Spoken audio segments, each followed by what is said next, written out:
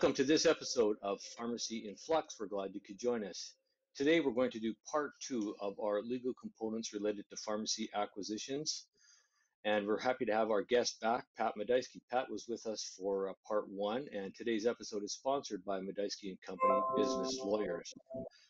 Pat graduated from UBC Law School in 1988, and for the first 11 years of his career, he practiced in a large Vancouver law firm and then subsequently at a smaller boutique business law firm. In 2000, he established his own firm, Madaisky & Company Business Lawyers, and the firm has grown from then, who was just Patrick and his wife Dolores, to 14 people today, including 5 lawyers, and they're based in Langley out in the Fraser Valley. The firm has, over the years, developed an expertise working with healthcare professionals in particular, assisting them with all their business-related needs, including incorporation, commercial leasing, buying and selling of businesses, and corporate reorganization and general contract matters in real estate. So happy to have you on board again, Pat. Thank you for joining us. Thank you for having me. Always happy to be part of your presentation. Great. So I'm alongside here with our co-host of the program, Phil Hauser. And Phil, you know, with Pat, we covered a lot of topics last time. We talked about things like asset deals versus shared deals and the difference between the two. We talked about the importance of a non-disclosure agreement. We also talked about things like timing and when's a good time to get your lawyer involved in the process of your succession plan. We talked about no shop and exclusivity clauses and earn-out provisions. So we covered a lot, and we started to touch on employee severance, and I think maybe that's a good place for us to pick it up. So I'm going to turn it over to you, Phil, to launch our first question at Pat, and then we'll get into today's discussion. Absolutely. So Pat, last time we did talk a little bit about employees, and certainly when Derek and I represent a pharmacy seller, you know, it's a major area of concern is what's going to happen to their employees. And I guess it really comes down to the role their employees play in the business and how big an impact it's going to be. So if employees represent a good portion of the goodwill, in other words, they're sort of seen as the representation of the business, how does that affect the sale for a buyer, and what should they be considering? And also, how does that work? Because in most letters of intent, they'll reserve the right to not keep any of the employees if they don't feel they should. But that again comes to employment agreements and severance and things like that. So perhaps you could expand on that just a little bit more. Sure. Yeah, as we all know, the employees are always a very important part of a business, whether it's a pharmacy or otherwise. And in general, I think they are looked at as assets. So from a legal perspective, and if I'm advising a buyer, you know, with that as a starting point, I always say as part of their due diligence, they want to make sure that to the greatest extent possible that the employees are going to are willing to stay on. That's the first part. From a seller's perspective, often they're reluctant to allow access to the employee, sometimes even before the deal closes. However, sometimes the parties can negotiate that's a meeting that's done late in the day once all conditions are satisfied, because it is important on most deals. And assuming it is important, it's something that a purchaser, they want to know, at least get a good level of comfort that they can retain those employees after the fact. And they also want to know what are the terms of employment, how long people have been there, what are their duties, how much are they paid. So from that perspective, in terms of them being an asset, it's incumbent on the purchaser to try to get some level of comfort that those employees will stay. Now, I always advise my employees that that's the best they're going to be able to get.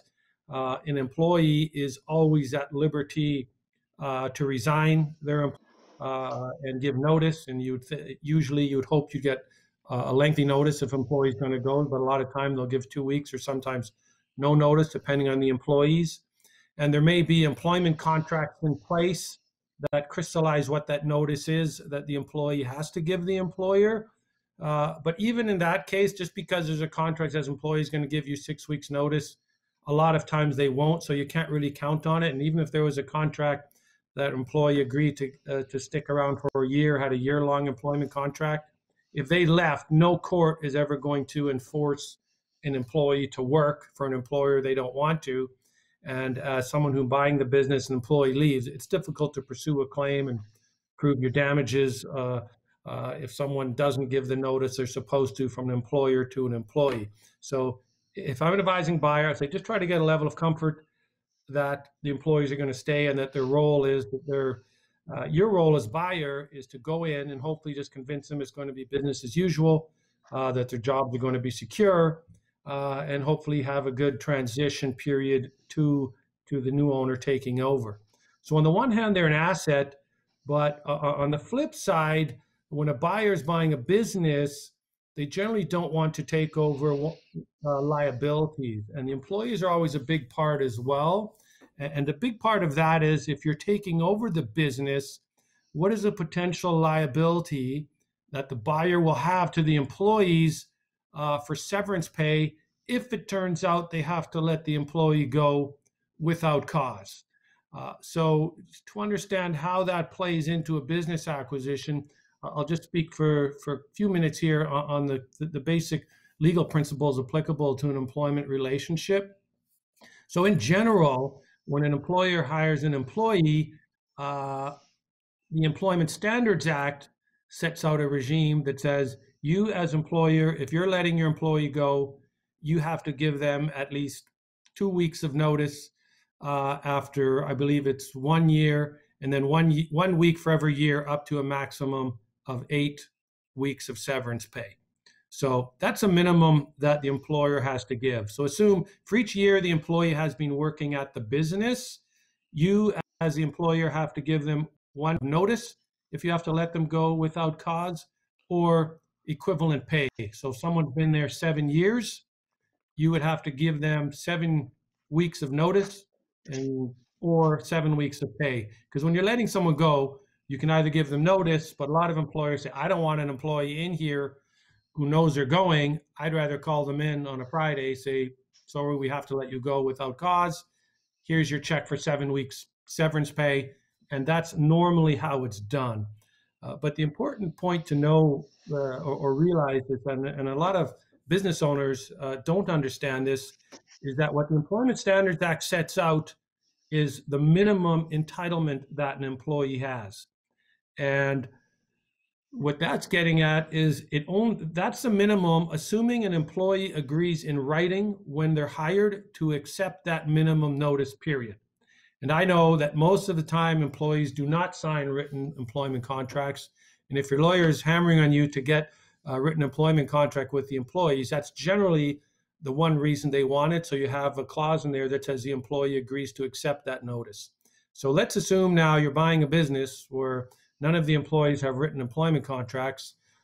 What applies in that circumstance, or even if you're running your own business right now, if you have employees who haven't agreed in writing to accept that minimum, the common law applies. And that's the law that's developed over hundreds of years that the courts have mandated applies in circumstances between employer and employee.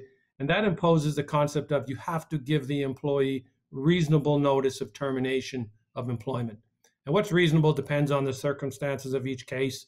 How long has the employee worked at the business? How old are they? How senior are they? How reemployable they are? So you just have to accept that the common law imposes a much lengthier notice period, whereas employment standard, it's 1 week a year up to a maximum of 8 weeks. Common law, you're closer to a month for each year of service, up to a maximum generally of 2 years. So if you have an employee who's been with you 20 years and now you have to let them go, and you don't have cause to let them go, you could be looking at having to write them, a big check, or if you don't give them enough, they might run off and hire a lawyer, and all of a sudden you find yourself faced with a wrongful dismissal suit, and it can get into some costly litigation. And just I'll backtrack a second. If you have cause to terminate an employee, you do not owe them any notice of severance pay. Cause are serious breaches of their obligation, insubordination, coming to work under the influence of drugs or alcohol, repeatedly failing to follow directions. But as an employer, one thing you have to understand is in British Columbia, or in most common law jurisdictions, it's very difficult to establish cause for termination. To simply say you don't need them anymore is not cause. To say I can't afford to pay you anymore, that's not cause. It has to be something serious giving rise to immediate termination without notice. So if we assume on the basis that cause is difficult to establish, then you as a business owner or someone going in to buy a pharmacy, if you're looking at a pharmacy that has 5 or 6 employees, it would be really nice to see that they have in place employment agreements that effectively say that the employees have agreed to accept the minimum notice on termination. So going in, you can make an assessment, okay, even if this 20-year employee or 15-year employee, if we for some reason don't get along, or I don't need them, or I want to bring in someone else, I know my exposure is limited to 8 weeks notice or 8 weeks pay.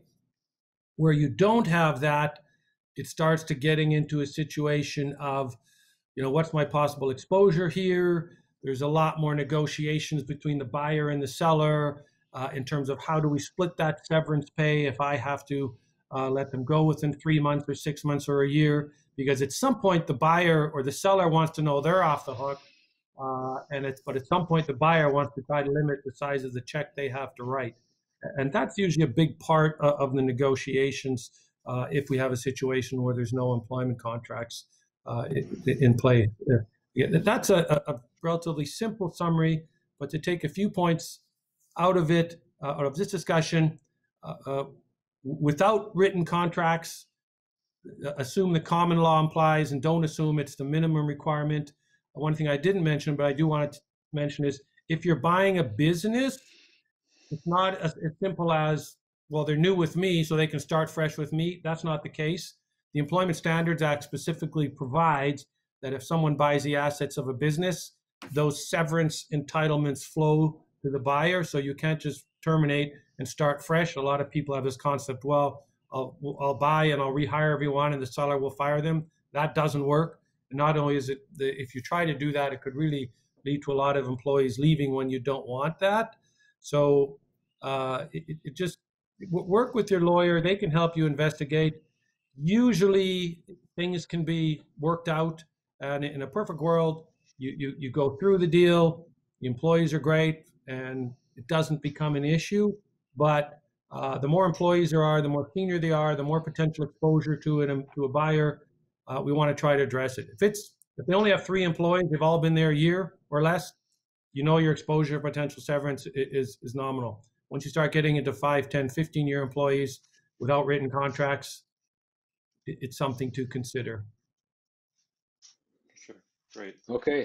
A lot of really good information there, Pat. Thank you. Let's shift gears a little bit, and I'm going to come back to a topic that I think we touched on in the last episode, but I'd like to delve into it a little bit more, and that's the whole issue of putting restrictive covenants in a purchase agreement to prevent the seller from selling their business and then opening up a new business a half a kilometer away or across the street, and then taking a bunch of their old customers with them. So can you just address a little bit the concept of restrictive covenants and what you might see in terms of time periods and geographic distances that are kind of normals for those types of clauses? Sure. Again, when buying a business, both from a buyer's and a seller's perspective, the restrictive covenants are one of the most important provisions in the contract. And let's talk a little bit about what those are. Generally, they're going to cover three items. Number one is, as a buyer, you want to restrict the seller from setting up a competing business within a certain area for a certain specified period of time after you bought the business from them. Usually in Vancouver or Lower Mainland, that area might be 5 to 10 kilometer radius. In terms of the period of time, 5 years after closing, or 3 years if they're going to work for you after closing, 3 years after they stop working for you is what you might see as being appropriate.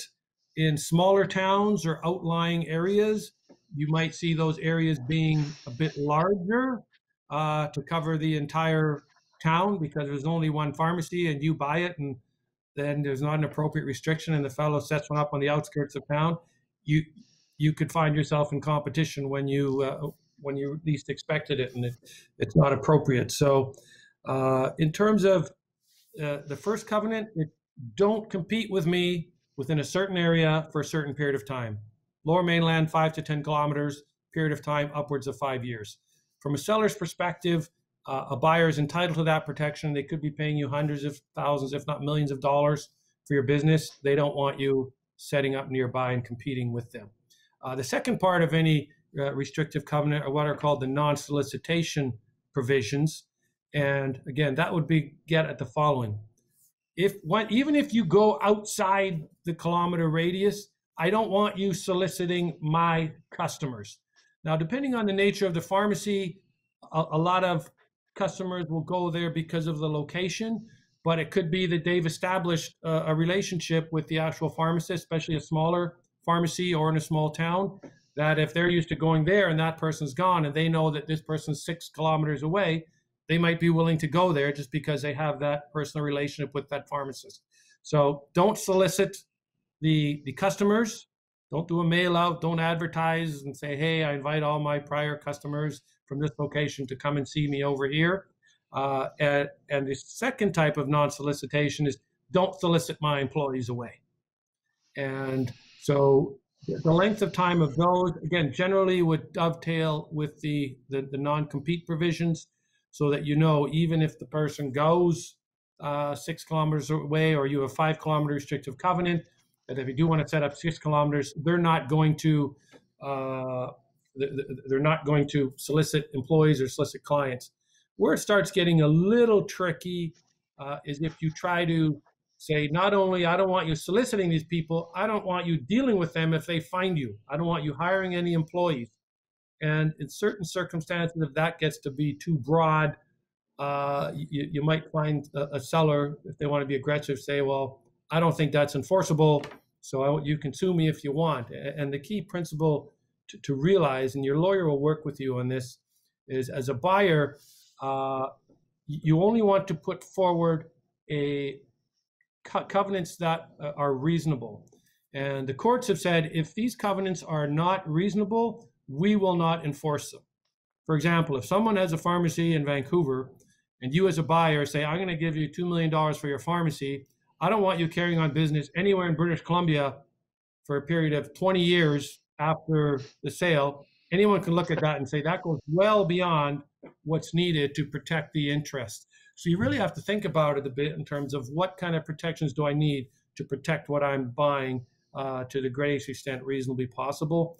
So the unfortunate thing is these cases rarely ever would get to court if parties were disputing them, because it's just so costly, whether for someone to start a lawsuit against another person.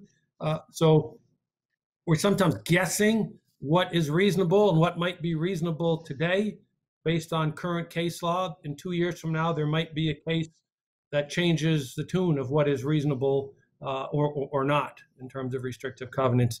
It used to be that lawyers would draft them in a way, and this is going back 20, 30 years, the covenant is 50 kilometers, but if a court finds that unenforceable, it's 40 kilometers. If a court finds that unenforceable, it's 30 kilometers and down. And so that was how it was done for the longest time, but finally it got to the Court of Appeal, went to a case, and the judges said, we don't like this approach. This is none of these are going to be enforceable. So all lawyers have to start scrambling and say, we can't do this anymore. We've got to come up with a different approach.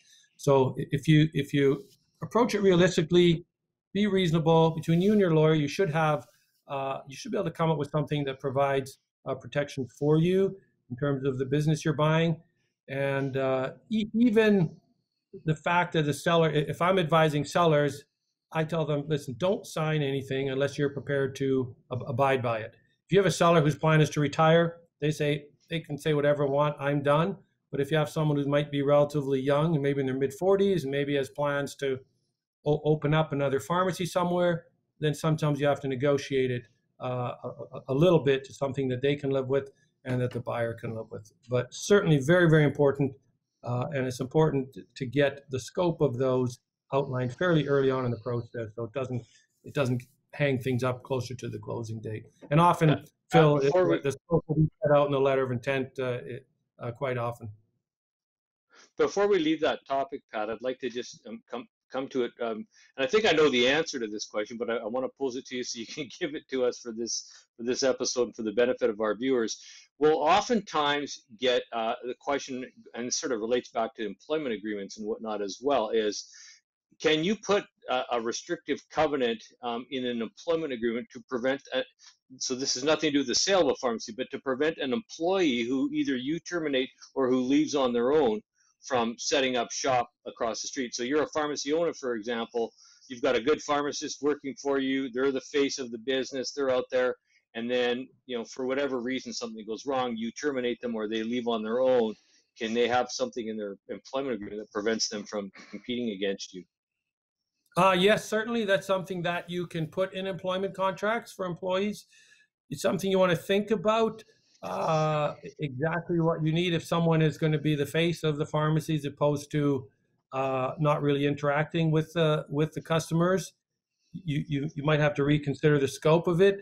As a general rule, if you're doing that, the scope and length of time is going to be nowhere near what a buyer will expect from a seller, where a buyer is paying good value. Again, could be in the millions of dollars for the practice, say 5-10 kilometers for 5 years, with an employee who's really not giving you anything, or you're not giving them any money, you're just giving them a job.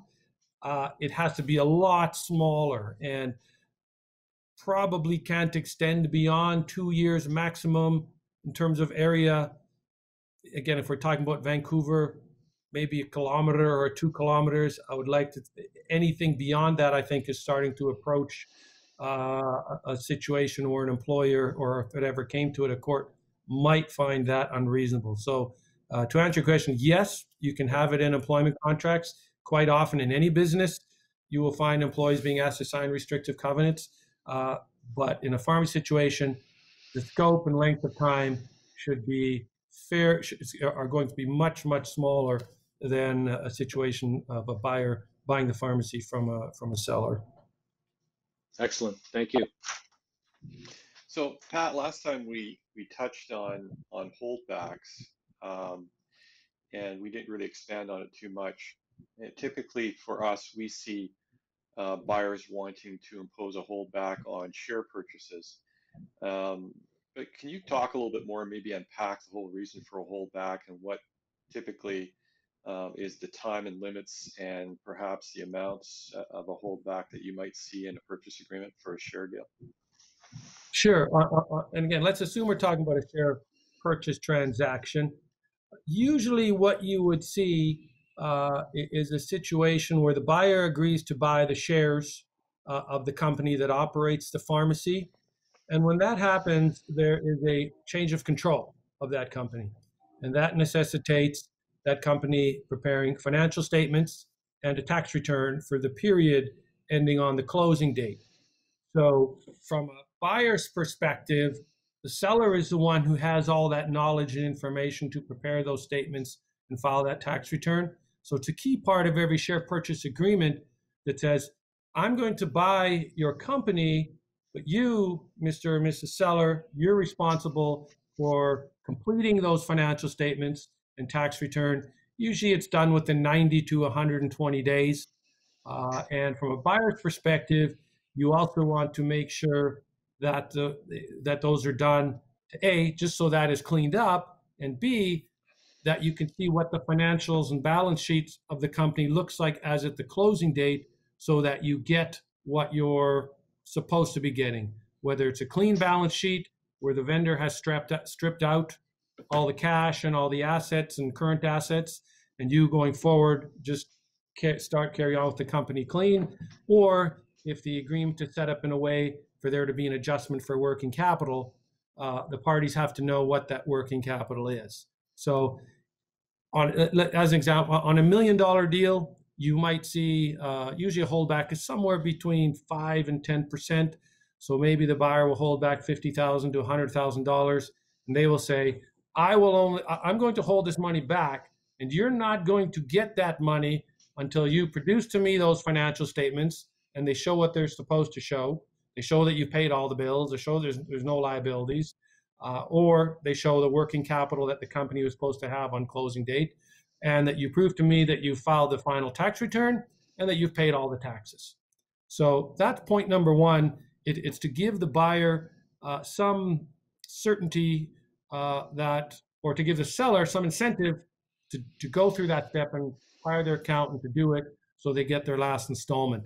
A second reason to have a holdback, which is often negotiated, is the buyer may say, okay, I want to hold back. You've represented this, that, and the other thing to me in terms of the financials and the performance. For whatever reason, we haven't had enough time to complete all our due diligence on this to make sure there's no outstanding claims. A buyer may say, for a period of 6 months to a year, I want to hold back, again, 10% of the purchase price to make sure that nothing comes up within that year, so that there's no claims from creditors that we're not aware of. There's no litigation claims that come out of the woodwork. So the buyer has some comfort that if there are some claims that come out, that they've got a pool of cash that they can at least make a claim against, rather than having to sue the vendor and chase down someone who may or may not be around to pursue. So usually those terms are subject to negotiation between the buyer and seller. It doesn't mean the buyer can say, hey, there's this unpaid bill, I'm going to deduct it. There's usually a mechanism agreed where the holdback will be held by one of the parties' lawyers. There's mechanisms to make a claim. There's mechanisms for the parties to dispute it if they think there's a dispute. But at least what it does, it allows this pool of cash to be sitting there where once it's resolved, and if the claim is resolved in favor of the buyer, they know they're going to get the money. Third reason you might have a holdback, if part of the deal is that the seller is going to stick around for a 6 months or a year transition period because you need them there or you need them to show you the ropes, you tie the holdback to, I want to make sure that you don't close the deal and disappear on me. So if it's $100,000 and each month that you stay, you get 1/12 of that release. So not only do they get their regular salary or consulting fee, they get part of the purchase prices tied to them leaving. And so if something happens to them that causes that they can't fulfill their obligations, then at least there's a little bit of compensation flowing back to the buyer by way of a reduced purchase price, so that they're compensated for not getting what they bargained for. So 3 reasons. Number 1, let's make sure you file your financial statements and tax return. Number 2, let's make sure there's no claims that come out of the woodwork within the first 6 months or a year, and then I don't have to chase you down. Number 3, if you tell me you're going to stick around for a while, make sure you stick around. Again, you can have one holdback, but it's tied to those 3 different things. Depending on the deal, usually it's something that the parties, if they're being reasonable, shouldn't have any difficulty negotiating, suitable terms. Again, there might be particular nuances of each deal that dictate a longer holdback or a bigger holdback or a smaller holdback, but they are important. They are important to consider depending on the size of the deal and what the objectives are of the parties. Pat, do you ever see a holdback on an asset deal? Is that just not something that happens, or is there certain circumstances that can come to bear where a holdback is needed for an asset deal? Yeah, the risk is less with an asset deal because there's no risk of inheriting liabilities or hidden liabilities of a company. But if you have a situation where it's an asset deal and the seller needs to stick around for the transition, you might want to have a holdback to give them incentive to fulfill their obligations. Or likewise, if there's a concern, maybe the buyer is concerned, well, he's told me this, I'm not sure if that's true, or sellers told me that this employee has promised to stick around a year, but I know they can leave. And so you ask the seller, hey, I want you to stand behind what you're telling me about this employee. So in certain circumstances, it does make sense. Not as common as a share purchase deal, but again, in terms of what the nuances are of that deal, it certainly might make sense to have it on an asset deal as well. But certainly not to do with that first risk of the tax return and the financial statements, because that doesn't become an issue in an asset deal. Tons of good information again here, Pat, and we're plowing through the time, and I still have a bunch of questions on my list, so we'll try to get to 2 or 3 more before we have to wrap up for this session. But the next one maybe is fairly short, but I just think it's worth emphasizing to people, what should buyers and sellers look for in terms of a lawyer for a pharmacy acquisition or sale? How important is it to find somebody who has the right experience and sort of specializes? Okay, the short question, I'll give you a short answer. It's very important to make sure your lawyer, whether you're acting for buyer or seller, if you have a pharmacy, make sure they've been involved in at least a few pharmacy transactions. They may have done other businesses, but there are certain things that are particular to a pharmacy transaction that if you're not familiar, you risk missing, again, whether from a buyer or seller perspective. And it's a simple question. And I think there's enough lawyers out there who have done pharmacy deals. You shouldn't have any trouble finding one. And your lawyer, if he doesn't have any, shouldn't be offended if you try to seek someone out who's got a little more familiarity with pharmacy. Terrific. Pat, maybe we just talk real quick about the purchase agreement. Most of our listeners may or may not know that it's a sizable document and requires a fair bit of work, but one of the key components is representations and warranties. Maybe you could just talk about that for a minute and talk about how long does it take to actually draft a final sale and purchase agreement on average for a pharmacy deal. Sure. The representations and warranties are always a key part of the purchase agreement and usually take up the most pages. And quite simply, what those are is when the buyer is buying the pharmacy for $1 million or $2 million, they're going to be asking the seller to make certain representations and warranties to them regarding the pharmacy that if for any reason they're not true, then the buyer will have recourse against the seller for potential damages. Those touch on things like if it's a company that there's no hidden liabilities, a seller is always asked to represent the financial statements, the financial performance of the business going back 3 to 4 years. If the financial statements are a little bit out of date, they're going to be asked to represent that there hasn't been any material adverse change since the date of the last financials. You get all kind of representations as to employees, material contracts, very, very important. Usually there's some negotiation between the buyer and seller's lawyers as to the scope of those. As a seller, you always want to qualify them, to the best of your knowledge if you can. A buyer will want some absolute representations on certain items that they're entitled to. And it really gets down to an allocation of risk between a buyer and seller, that what happens if the financial statements were wrong? And instead of the revenue shown, it was actually $200,000 less for some reason. Well, clearly that's a representation that if it's incorrect, a buyer should have recourse against the seller. There's some that are less important where sometimes a buyer can accept qualifications, or lawyers have all kinds of fancy ways of trying to allocate things using terms like, is it a material misrepresentation, or there's no material default under the lease. So very important part. As a buyer, you're generally not going to have much input in that. You rely on your lawyer to do that. But as a seller, when you're presented with a purchase agreement, your lawyer is going to spend a lot of time with you and to review those representations to make sure that you can accurately give those, or if they need to be qualified, to give qualifiers where necessary.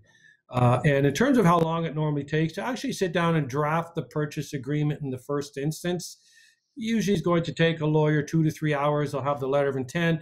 They usually have a starting point agreement they're going to use, but they have to consider all the particulars of the deal, make sure it's accurately reflected. But the back and forth between lawyers, depending on how busy the lawyers are, that could take 2, 3, 4 weeks easy to get sorted out. Again, that's more a function of how busy the lawyers are who are working on your deal and what competing priorities have, as opposed to the actual time it takes for the back and forth. If you had 2 lawyers who had nothing else to do but to sort that agreement, they could have it done in a day or 2 days, but that's not practically what happens. So it usually builds to getting the agreement gets started at a point in time where a buyer's due diligence is starting to check out. It looks like the deal is going to go ahead, that they're prepared to take the next step and tell their lawyer, okay, let's start on the purchase agreement.